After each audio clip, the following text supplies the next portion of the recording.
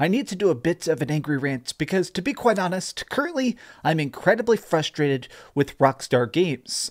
They hate you. They hate me. It seems like Rockstar Games completely hates gamers. They just want to make sure we're all milked until we're completely shooting dust out of our delicious nipples. But I want to talk about what's actually going on and why this is just such a terrible precedent to set for the entire gaming industry.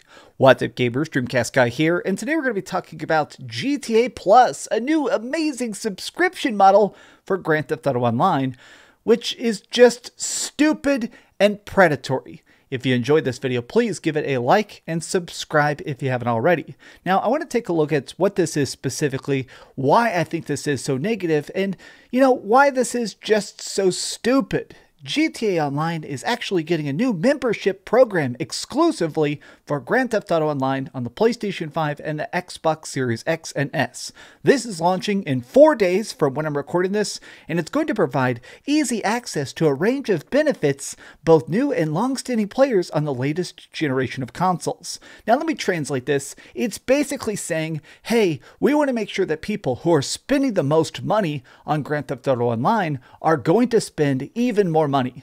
Now, before we even continue to go into the actual benefits of this stupid program, let me just remind you of this fun fact. GTA 5 is the most profitable entertainment product of all time. That's over every movie, every album, every other video game, everything. GTA 5 is the most profitable of all time. It's sold 90 million copies and made $6 billion in revenue. Now, this is crazy because this article came out in April 2018. That came out 4 years ago. Just about a couple of weeks ago, they actually said that they've now passed 160 million. It's a pretty safe bet that doing just some basic napkin math, they have easily made tens of billions of dollars on Grand Theft Auto Online. Tens of billions of dollars. And to them, that's not enough. It's never going to be enough. But let's go back to the amazingness. I cannot believe this is actually the reality I'm in, because honestly, I like Rockstar Games. I think that Rockstar Games does so much great stuff. They make some of the best open worlds, and this is what their final conclusion is going to be, is basically the eternal games as a service. Okay, so let's take a look at what they actually give you for this subscription fee.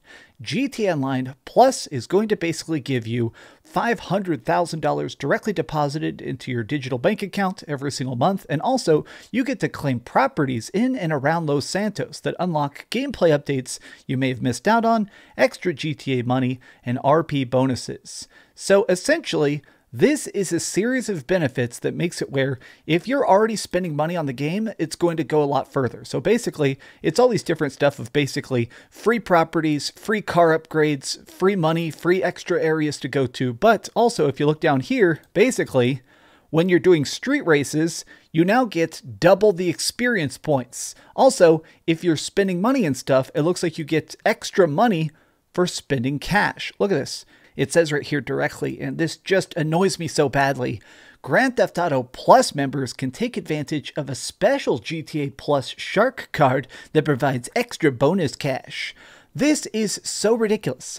Every month you gotta pay to get these extra subscription awards, and it's going to cost you $6 a month, starting on March 29th. Now, honestly, the reason this just frustrates me so dang much is because, honestly, I feel like this is going to damage the entire gaming industry, because now we have the most valuable video game of all time that has so many tiers of expense. Oh, you're playing on the PlayStation 5? Buy the next-gen patch, because remember, if you want the actual ray tracing and the nice graphical upgrades, you gotta buy it on the PlayStation 5 and the Xbox Series X. Oh, you want to be able to actually experience the fastest car and the coolest races? Well, you gotta buy Shark cards. Oh, you want to get the cool exclusive properties and those nice perks and benefits? Well, you got to get the subscription service. My problem with this is that I get a chance to talk to game developers. This stuff continues to trickle down. Basically, whenever stuff like this is making billions and billions of dollars, people are going to try and copy it. Not necessarily the random average guy who's coding a game or writing the quests or the voice actor in the booth. It's going to affect the high up executives who are looking and going, wow, so you can sell a game, you can sell microtransactions in the game, and you can have a subscription fee in the same game. This is so stupid to me. I am so freaking annoyed by battle passes. I'm annoyed by, oh, it's just cosmetic skins. Oh, it's just optional. Grand Theft Auto Online has a freaking casino in it. There is an actual casino that you could drive your car to that's just gambling. It's not stories. It's not an advancement. It doesn't make the world a better place. It's just gambling. There is a casino that kids can walk into. Now, my issue with this is just the fact that I feel like this is going to continue to affect everything around it. It's going to make all of games worse. And additionally, I have to admit that part of this is just selfish annoyance. I want them to make Grand Theft Auto 6. Grand Theft Auto 6, if it's even half as decent as GTA 5 was, it could be the best game of all time. I feel like this feels like some sort of stupid, ridiculous vengeance. They're maybe mad that GTA Online just continues to be so successful when they made Red Dead Redemption 2. Red Dead Redemption 2 obviously had an online that kind of rose and fell incredibly quick. Like, we're just in a space where everybody is trying to maximize their dollars. This is going to make it so every game is going to have more incredibly vicious microtransactions. I am legitimately nervous that coming soon, everything is going to have a monthly fee to some variety. Like, straight up, it does feel like Sony wants to make everything a games as a service. Xbox, obviously, they want us all to be on Games Pass. We obviously have things like Nintendo is trying to get everybody to sign up for the Nintendo Online expansion pack. Now, obviously, these are all very different services that provide different things, but the key here is that companies want you to pay every single month. Every company wants to have your credit card information on file and charge you just for playing the games you love, even if you already bought it. Like, it is ridiculous to me. When is enough enough? This reminds me, there's that old stupid saying that says, to a man who has a hammer, every problem looks like a nail. And you know what? I'm starting to feel like to a lot of these games publishers, they start to think with every game, they see a freaking microtransaction. With every gamer, they just see a wallet. They do not care about the quality of the product. They care about the cash in their bank account. Remember when quality actually mattered? God, I'm rambling. I'm frustrated. I don't know what I'm going to do. You guys rock. Thanks for letting me vent. I'm going to go get some freaking barbecue or something because this sucks.